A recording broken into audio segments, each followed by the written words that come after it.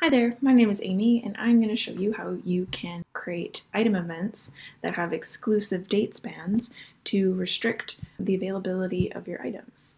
So today we're going to be working with this bicycle tour of London's historic houses. I'm just going to show you how it is functioning currently. So as you can see, it's available every day here, just fully available on all the days from today's date onward. So now we're going to go into this item and we're going to set it by default to unavailable. So now this item is completely unavailable, but what we're going to do is we're going to open it up with a seasonal item event, and we're going to select some specific dates for this event to be open, an exclusive event, and we're going to do today's date to Saturday. And we're going to save. And we're going to save the item. I'm going to show you now how those exclusive dates are functioning.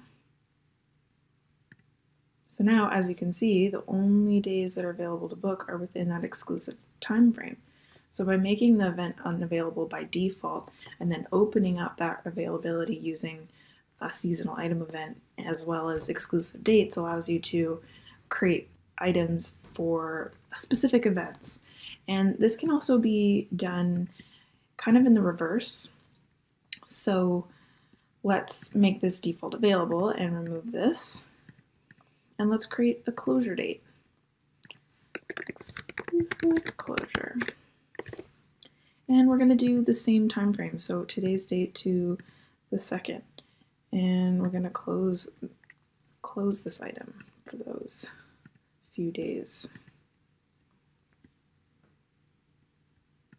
And as you can see, it's actually not even showing up on our booking page anymore because it's not available up until the 2nd. So let's go to the 3rd and see if it reappears. And there you have it.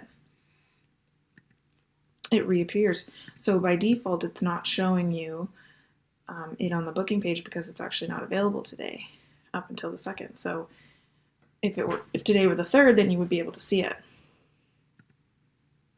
And that's basically how exclusive date spans work with item events.